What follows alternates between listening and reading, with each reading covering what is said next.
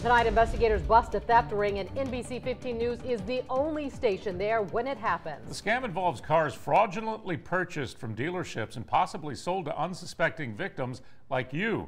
Tonight, you may want to check your car and your credit score. NBC 15's Andrea Ramey was there this afternoon when investigators arrested an entire family for the crime, two brothers and their mother. Yeah, Kim and Greg and all three are going to be spending the night here at Metro Jail tonight. Investigators say essentially the brothers were stealing cars from car dealers using fake Social Security numbers during the loan application process. And by the time those applications were flagged, the cars were off the lot.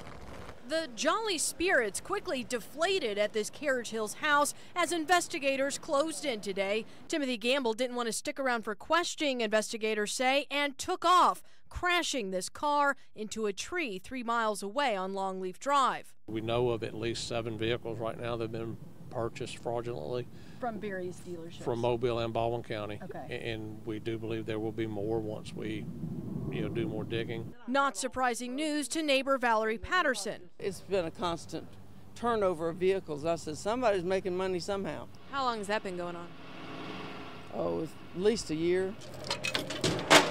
4 pit bulls were also removed. Investigators say they were eating one left dead in the backyard. It's really a shame, but I think that probably happened about 3 weeks ago because I remember hearing the dog screaming and hollering, and then it stopped. Investigators say today's bust turned up fake car titles, fake Social Security cards, and documents indicating they were involved in a mail scam. We believe they're getting these cars and then selling them. We found numerous documents that lead us in that direction. Investigators are still trying to determine what all the charges will be in this case. It's possible there will be federal charges. We do know tonight that one of the brothers